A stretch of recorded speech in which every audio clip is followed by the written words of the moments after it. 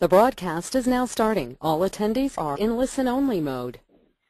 Good morning, everyone, and welcome to the webinar. My name is Jennifer Adelstein, and I'm the Marketing Assistant for Industrial Controls. Today's webinar is Gaining Energy Efficiency via Automated Valves, presented by Larry Boyd of Industrial Controls. The presentation will take about 45 minutes, and after the presentation, we will take some time to answer your questions. During the presentation, feel free to enter your questions into the chat interface on the right-hand side of your screen, and they will be addressed at the end. We will also open it up to voice questions, where you can raise your hand and you will be unmuted so you can communicate directly with the speaker. Now we are going to hear from our presenter. Larry has more than 30 years of experience in applying valve technology in a wide variety of vertical markets. Larry works closely with plant maintenance and engineering staff to maximize their valve automation performance utilizing the latest proven technologies. His webinars are informative yet easy to understand for the novice. At this time, I'll pass the presentation over to Larry to get us started. Good morning, everyone. I'm glad you could join us this morning.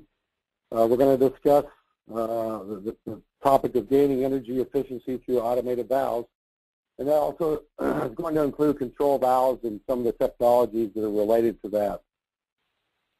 I've actually chosen what I would term a quite diverse program agenda. I probably could have selected over 100 different examples of areas where you could save energy and save costs through automation and related valve automation.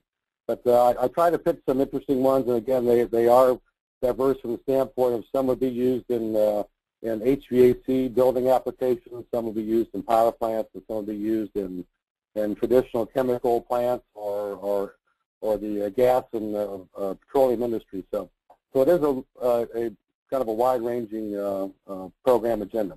Number one is control valves. They're inherent leakers. A lot of people don't realize that some of the control valves, even when they're brand new, do have an inherent leak rating. So we're going to discuss that. Automatic boiler blowdown, how it can save you dollars and a lot of energy. Are your valves really closed? I know it sounds like a silly question, but my experiences are that a lot of manual valves out there, you can't really tell whether they're open or closed. So, wireless sensors to determine valve leakage.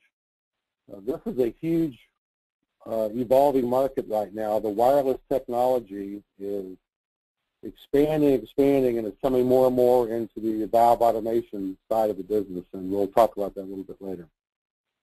Automated testing system to verify that your automated valves are working properly. This is a new product that's actually been out for several years, or I should about 3 or 4 years, and it's really starting to be accepted in the industry. And again, we'll go into a little more detail on that. And then finally, building management and saving energy through a new tandem set of control valves that are used for heat exchangers and air handling systems. So.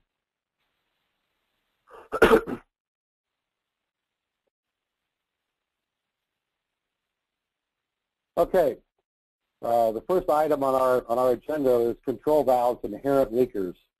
As I mentioned earlier, a lot of people don't realize that the control valves are designed and manufactured to certain shut-off class ratings, and that the 4 that I have encircled here or enclosed here in this the box are the typical ones that you're going to see control valves fall into. A typical control valve will have a class 4 shutoff right out of the box if it is like a typical globe valve that has a metal-to-metal seat. If the valve has further machining done and lapping of the plug and the seat, you can get it up to class 5 shutoff, which still has a little bit of leakage. The highest leakage rate is class 6, and that typically would require a soft seat, such as Teflon or Kynar or an elastomer type seat. Typically a ball valve or a high performance butterfly valve that has a Teflon or elastomer seat. would fall into Class 6. A lot of people, by the way, think Class 6 means bubble-tight shutoff, but you can see that actually it does have a few milliliters per minute of air bubbles that are allowed to pass by, so even Class 6 is not really considered bubble-tight.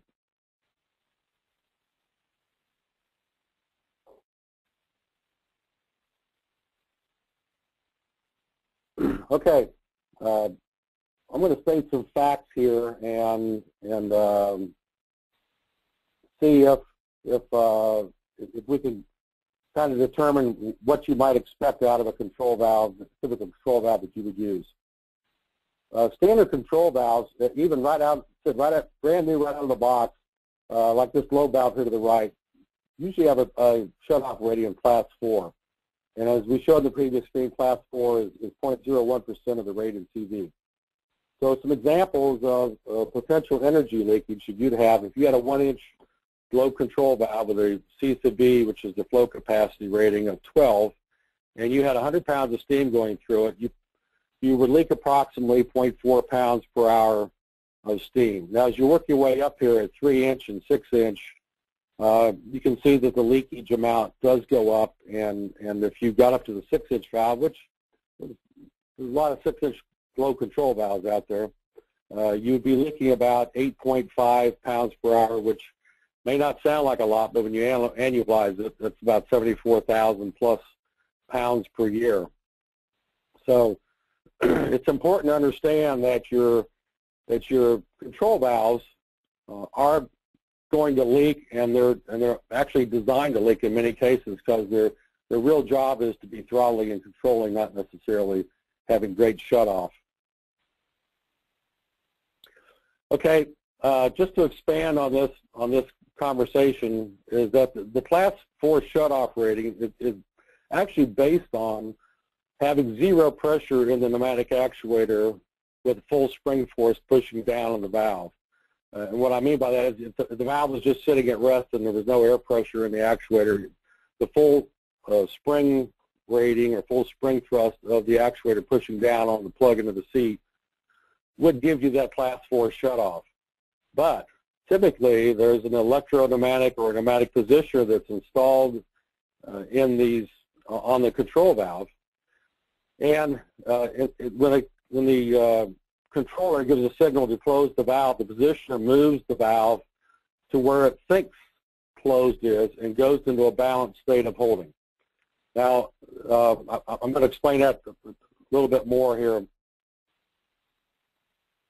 When a positioner actually moves the valve to that closed position, there actually is still potentially some air pressure underneath the diaphragm or on the air side of the actuator.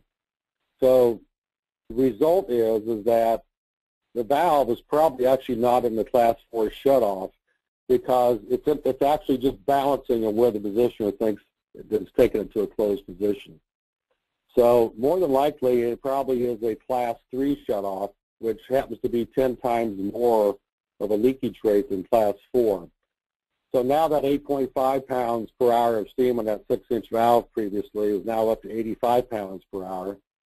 And just to compare it, if it was hot water that actually was flowing through the valve, you'd be leaking 4 gallons a minute.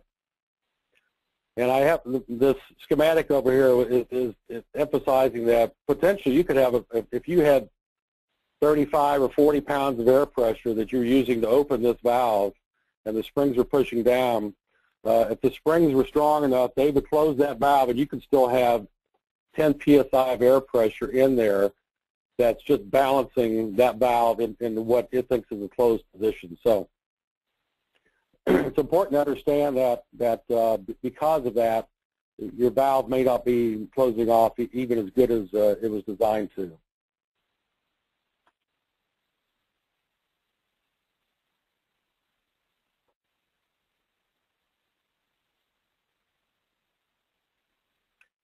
Okay, the picture at the bottom of this slide is actually some control valves that I sold into a large power company. These were 2-inch, 2,500-pound class globe valves that were used as de-superheater spray valves, and they were in about 2,300 psi hot water.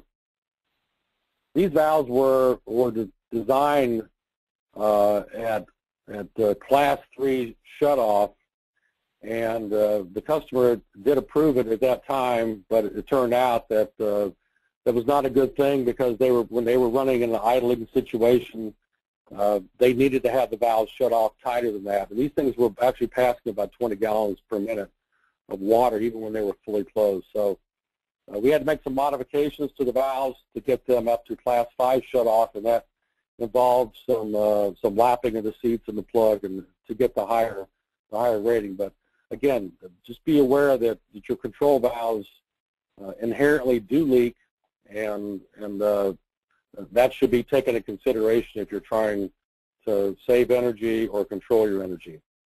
Okay, some solutions to resolving control valve leakage is, and this is number one in my mind, is that control valves should not be used as double duty for a shutoff valve. They were designed to control, and they're not really designed for the tight shutoff.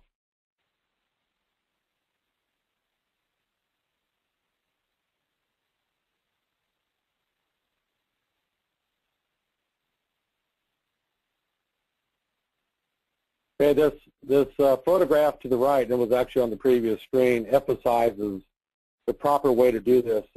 Again, the control valve should have an isolation valve upstream for both safety and maintenance. If you need to do any work on this control valve, which will happen from time to time, you need to be able to isolate that valve. So in this case, we've actually have something that happened in two stages. This manual gate valve was actually the original isolation valve that was installed, but they were looking to automate this package, and they later installed a metal-seated Class 6 shutoff, high temperature, high pressure ball valve with a pneumatic spring return actuator and a limit switch on top. So if you're going to, this is an ideal situation, because if you're going to install a isolation valve upstream, the nice part about this is that when this valve, when the control valve gets closed, when they signal to close it, at the same time they can trigger the control system to shut the upstream isolation valve, and they will have full confirmation that that valve is closed. Thereby, you will not have any leakage going through that. Another reason why you want to have an isolation valve upstream is that the fact that that control valve is going to be leaking at some low capacity rates there. And that valve is just barely cracked like that. Some of the velocities that actually go through that those minute openings can create some wire drawing or erosion from the leakage going through there. That's especially true if it's steam. It actually can do some damage there if it's seeping through there.